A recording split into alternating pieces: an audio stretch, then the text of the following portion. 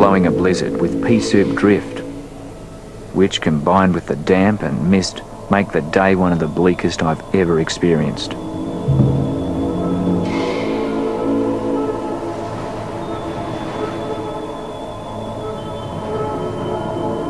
During the morning, small ice lumps and gravel were blown by the wind, cutting the face and making it nigh impossible to move about. Frank Hurley, photographer.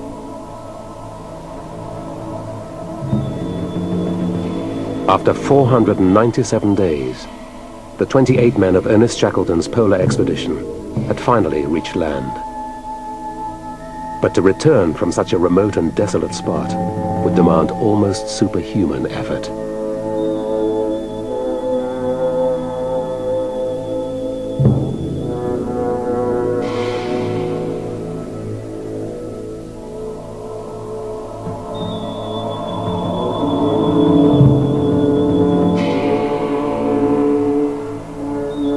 According to legend, Sir Ernest Shackleton placed a now famous ad. Men wanted for hazardous journey, small wages, bitter cold, long months of complete darkness, constant danger, safe return doubtful, honor and recognition in case of success, Ernest Shackleton.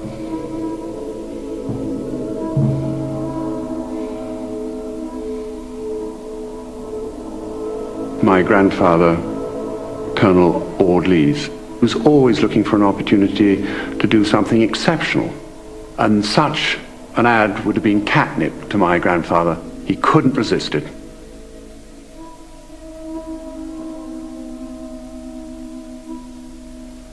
Chippy McNish saw an advertisement in the paper looking for men to go to Antarctica, and he said he might not return.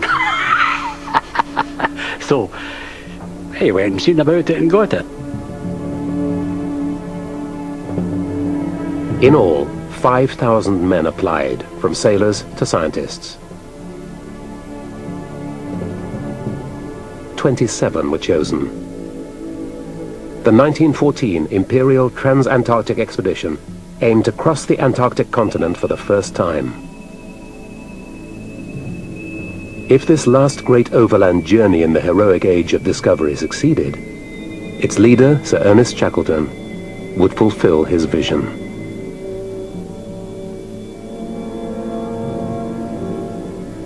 I had a dream when I was 22 that someday I would go to the region of ice and snow and go on and on till I came to one of the poles of the Earth. Twice before, he had set out to claim the South Pole, and twice he'd returned defeated.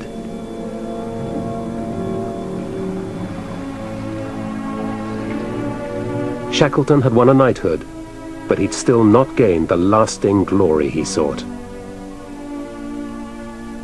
Shackleton's new venture captured popular imagination. But there were critics.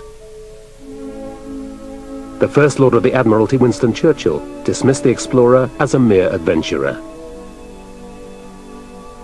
"Enough life and money has been spent on this sterile quest," he thundered. "The pole has already been discovered. What is the use of another expedition?"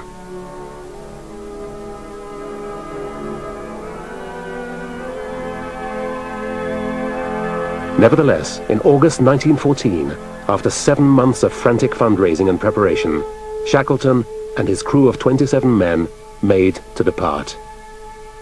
But even as their ship Endurance set sail, a shock ran through the world in which he'd conceived his ambitious plan. War broke out. Shackleton offered ship and men as volunteers for Britain's war effort. The Admiralty declined in a single-word cable: proceed.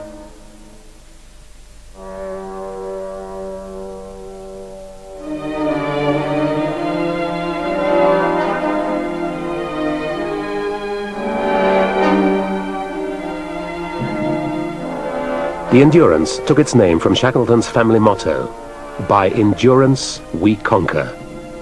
The words summed up his own drive and resilience. He was determined not to repeat previous mistakes that had cost Britain the South Pole.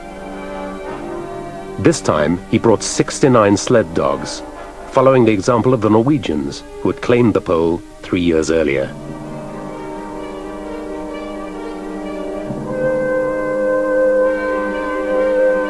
Shackleton now promised a more spectacular feat, with potentially rich scientific rewards. A 6-man sledging party would travel across the vast and inhospitable continent, charting its unknown regions. During the 1,500-mile journey, they would survive partly on supplies cached in advance. The Endurance would approach Antarctica from the unknown and ice-laden waters of the Weddell Sea.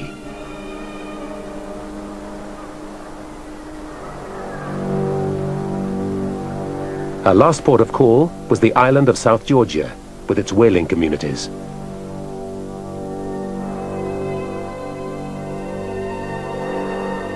A local priest romantically characterized the whalers as a motley race of former noblemen and other fallen creatures, who now strip blubber or render oil. Many, if not most, are at odds with life. Beneath the surface, Shackleton had something in common with these loners and outsiders. Born in Ireland, Shackleton had married the daughter of a well-off English lawyer, but he was a neglectful husband and absent father. His restless spirit had always been happiest on his far-flung expeditions. He once confessed, "Sometimes I think I'm no good at anything but being away in the wilds."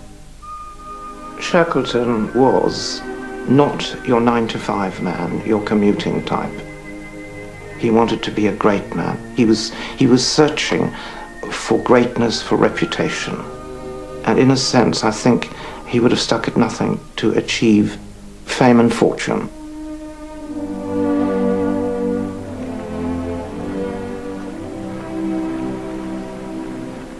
In 1914, when Shackleton arrived at Grytviken, there were up to 300 men working the whaling station, and catchers were coming in with their catches, and they're saying there's a lot of ice around, and this appeared to them to be a reasonable bad year for ice.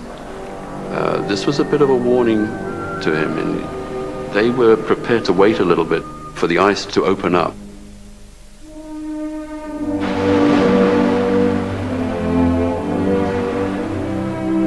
For the whole of November, Shackleton and his crew waited.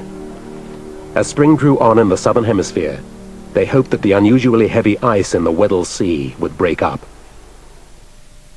Their Australian photographer, Frank Hurley, captured images of exotic wildlife for an eager audience back home. The advanced sale of film and photo rights had been crucial to financing the costly venture.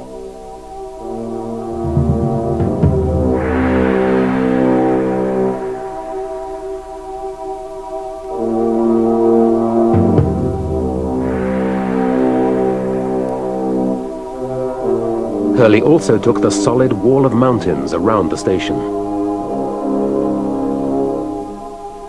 Occasionally he was assisted by a young Welsh sailor, Perce Blackborough. Blackborough had stowed away on the Endurance on the way south. Mrs. Chippy, the popular tomcat belonging to the ship's carpenter, fell overboard on the outward journey.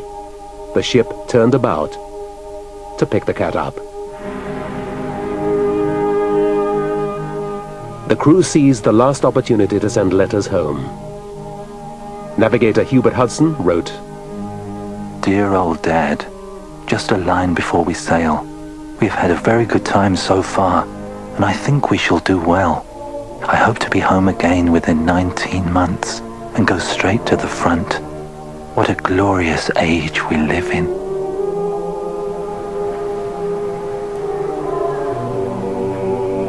By early December, Shackleton could delay no longer.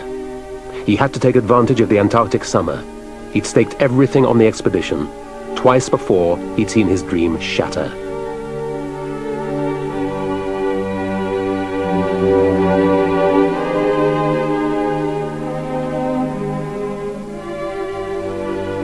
He was now 40 years old. This would be his last chance. On December the 5th, 1914, the Endurance cast off and headed south.